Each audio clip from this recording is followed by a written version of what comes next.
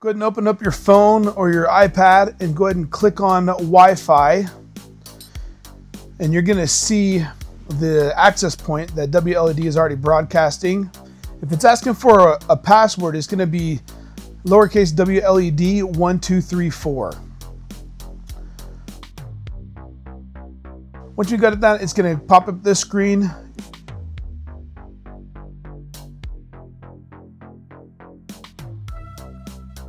Just click on Wi-Fi settings. It's going to bring up this screen here. First thing you're going to do, you want to enter in your network name. So this is what you connect to the internet. This is what you connect your computers to. Mine happens to be Hoofarded 5G. Yes, I know, quite funny. So I'm going to go ahead and type that in, and then you're going to type in your network password.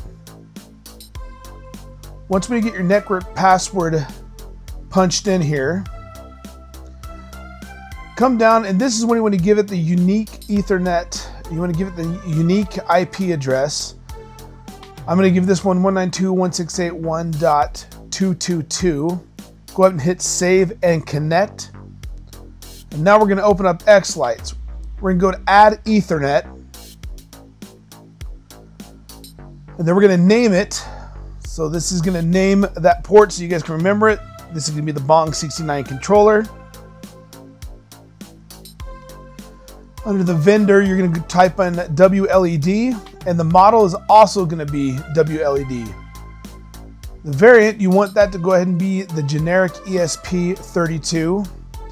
Now for the IP address, this is going to be the same IP address we just configured it in the other screen there. So 192.168.1.222. That way xLights can talk to the controller. Your protocol is going to be DDP. And go ahead and hit save, and that's it. You just set it up.